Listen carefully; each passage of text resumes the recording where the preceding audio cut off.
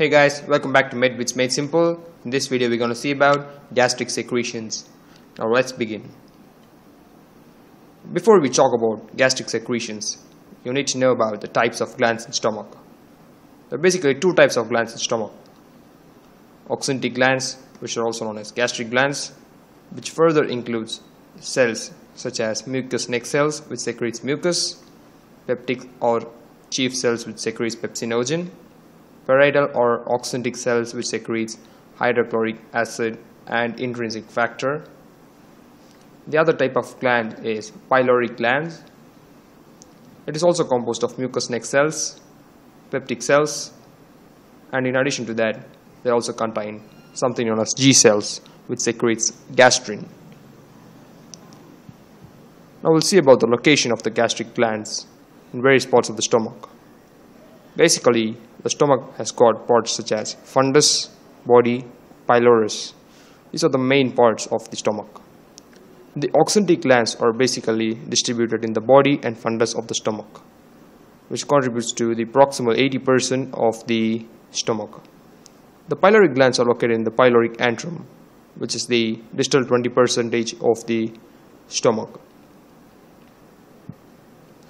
In addition to the above mentioned glands and cells, there are something known as surface mucous cells which are present throughout the entire surface of the stomach mucosa.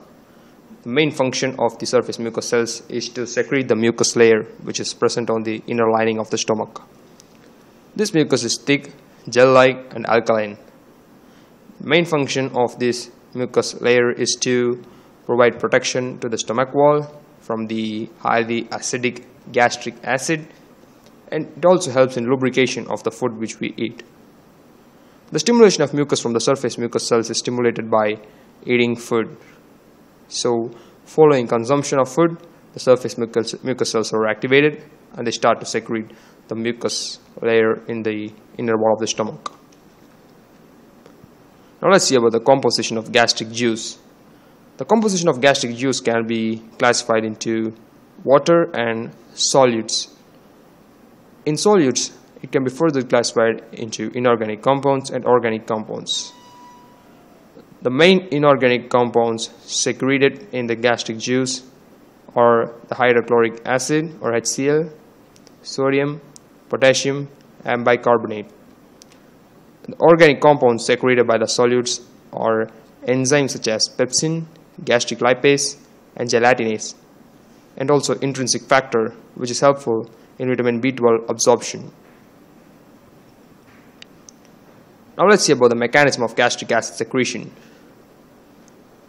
Okay, on stimulation by food, that is, once we consume food, what happens is the parietal cells start to secrete gastric acid. Now here we're going to break down the mechanism and explain you. The first thing which is going to happen following stimulation by food is the water present in the parietal cells in the stomach start to break down to H+, that is hydrogen ions, and OH-, that is hydroxyl ions. What happens after that is there's something known as hydrogen potassium ATPase or hydrogen potassium pump, which secretes hydrogen ions into the lumen of the stomach in exchange with potassium ion from the lumen inside the parietal cell. Okay, so hydrogen ion is sent into the lumen, potassium ion is sent inside the parietal cell from the lumen. Okay. In addition to that, potassium ions also enter the parietal cells from the other side via a transporter known as sodium potassium ATPase, which is present in the basolateral side of the parietal cell. This potassium is also used for further exchange of hydrogen ion into the lumen. This potassium ion gets back into the parietal cell and this goes to the lumen of the stomach, and again this gets exchanged with hydrogen ions through the hydrogen potassium ATPase. Now we saw how the hydrogen ions are secreted into the lumen. Now there's something known as bicarbonates which are also produced in the parietal cells from hydroxyl ions and carbon dioxide. This hydroxyl ion was generated when the water was broken down in the parietal cells. This hydroxyl ion reacts with carbon dioxide to produce bicarbonate ions. The enzyme necessary for this reaction is carbonic anhydrase. Okay, now we saw how the hydrogen ions are produced in the lumen. But still, as you all know, hydrochloric acid is made up of hydrogen and chloride ions. We got hydrogen, now it's time to get the chloride ion. The chloride ion is secreted into the parietal cells by an exchanger which exchanges bicarbonate ion and chloride ion. The chloride ion which is present inside the blood is taken into the parietal cell by exchanging the bicarbonate ion from the parietal cell to the bloodstream. Now there's an interesting fact to note here, which I'll tell you in some time. Then, this chloride ion, which entered the parietal cell, now enters the gastric lumen, and it reacts with hydrogen ions to form HCl, which is hydrochloric acid. Now, this is the mechanism by which the gastric acid is secreted. Hope you got this. And the interesting thing which I was telling you is that as soon as the bicarbonate ion enters the blood vessel, that is the gastric veins, the HCl also enters the gastric lumen. So what happens is the gastric content, that is the gastric lumen, becomes more acidic, whereas at the same time the gastric vessels, that is the gastric vein, becomes more alkaline at the same time. So what I'm trying to say is, after taking meal, what happens is gastric contents become acidic, whereas your gastric vessels becomes alkaline. Okay, you got to know this fact. Okay, as a summary, the final secretion of the gastric secretion contains water, hydrochloric acid, potassium chloride, and sodium chloride. The main thing which is required among all of these is the hydrochloric acid, so it's highlighted here. And you all may be knowing already that the pH of gastric acid is about 0.8 to 1, around that range, so it's highly acidic. Now let's see about the regulation of gastric acid secretion. There are a few factors that stimulate gastric secretion. These include acetylcholine, gastrin, and histamine. Acetylcholine is synthesized from parasympathetic nerve endings in the gastric wall. This acetylcholine can stimulate gastric acid secretion as well as digestion. Okay. Now, the gastrin is secreted from the G cells, as I've told you earlier. These G cells are present in the pyloric antrum. Imagine in your mind, the pyloric antrum is located in the lower part of the stomach. From here, the gastrin is stimulated upon stimulation. The gastrin is secreted upon stimulation. This gastrin goes up into the upper part of the stomach, and what happens is there are a few cells in the upper part of the stomach, that is in the body of the stomach, which are known as enterochromaffin-like cells, also known as ECL cells in abbreviated form. So from the enterochromaffin-like cells, the gastrin stimulates the secretion of histamine. This histamine directly stimulates the secretion of gastric acid. This is the mechanism by which all these substances stimulate gastric secretion. Now there are various phases of gastric secretion, such as cephalic phase, gastric phase, and intestinal phase. The most interesting phase among all these three is the cephalic phase. You know why? The cephalic phase of gastric acid secretion starts even before you consume the food. Just by the sight of food or by the thought of food in your mind, the gastric acid starts to secrete in your stomach. Interesting, right? So, what happens is, when you're sitting in your classroom and you're just thinking about any food, your gastric or idle cells start to secrete gastric acid even before you consume your food. So this concept is implicated in the pathogenesis of peptic ulcer disease, but the pathogenesis is still not proven clearly. Now, the next phase is known as gastric phase. This phase is the very important phase in the gastric secretion.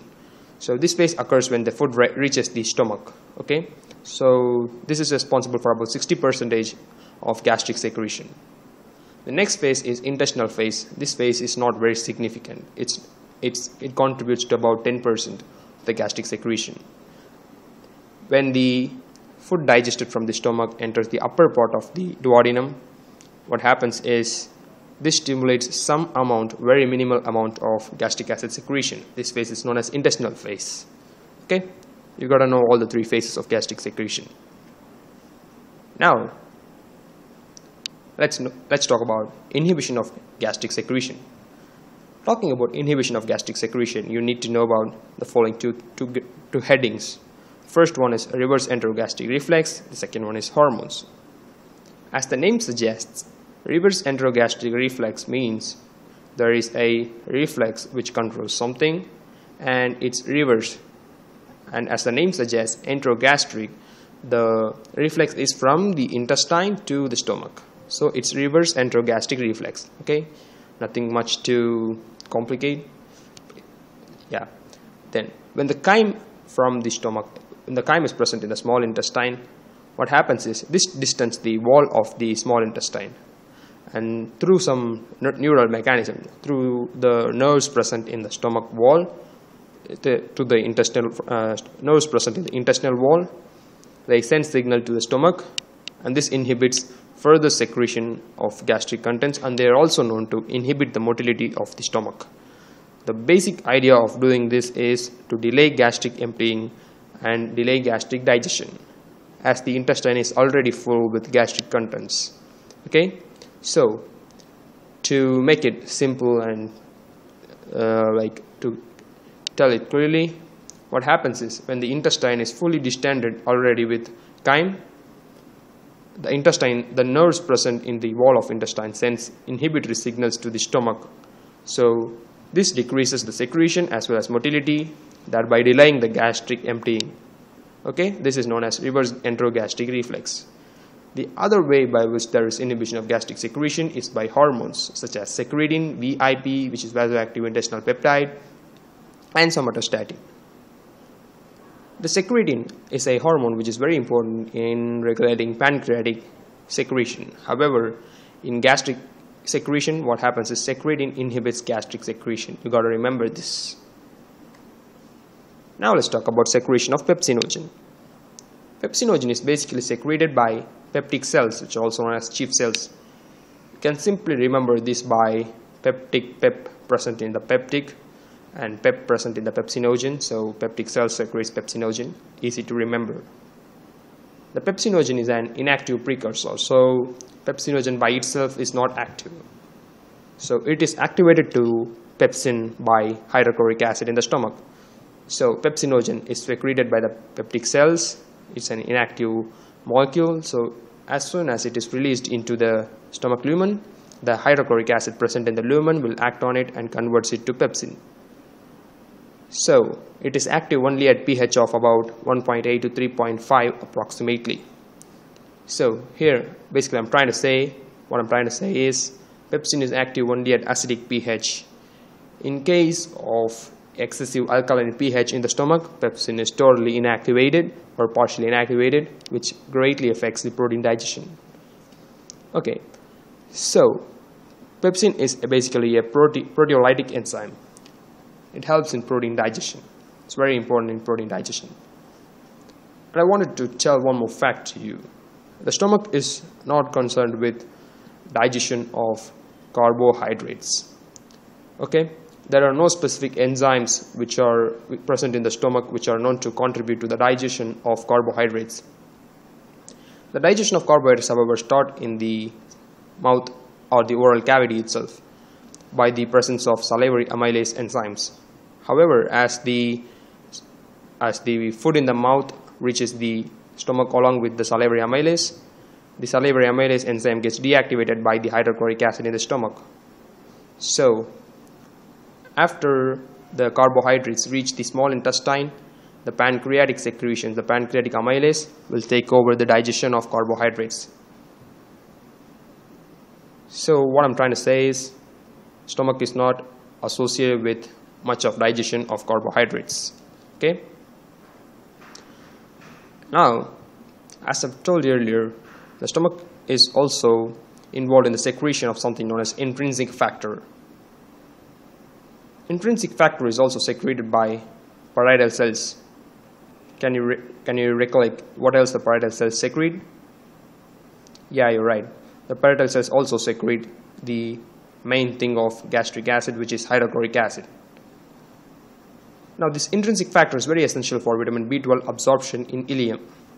Okay, the intrinsic factor, which is secreted from the parietal cells in the stomach, binds to vitamin B12, and this gets absorbed in the ileum, which is the distal part of small intestine. Now, there's a clinical aspect regarding this, which is very interesting. In conditions such as chronic gastritis, where there is chronic inflammation, which means irritation of the stomach or inflammation of the stomach for a prolonged time, what happens is there will be destruction of the parietal cells. So, due to destruction of parietal cells, acid cannot be secreted, as well as intrinsic factor cannot be secreted. Absence of gastric acid is known as achlorhydria, which affects digestion to a greater extent, and deficiency of intrinsic factor will lead to vitamin B12 deficiency. Okay, so vitamin B12 deficiency will lead to a condition known as pernicious anemia, which is a maturation defect of red blood cells. The red blood cells will not be able to mature properly. Now, let's talk about peptic ulcer. Peptic ulcer occurs when the integrity of the gastric mucosal barrier is affected. What happens when the integrity of the gastric mucosal barrier is affected? The stomach wall, which was protected earlier by the mucosal barrier, will be directly exposed to the hydrochloric acid. This will lead to ulceration or erosion of the gastric wall, and this can complicate to cause a perforation and severe bleeding. A bacteria which is implicated in peptic ulcer, which is associated with most of the cases of peptic ulcer, is Helicobacter pylori.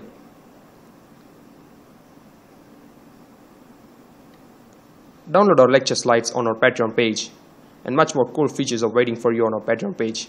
So visit patreon.com/MedVidsMadeSimple. Just click on the link in the description.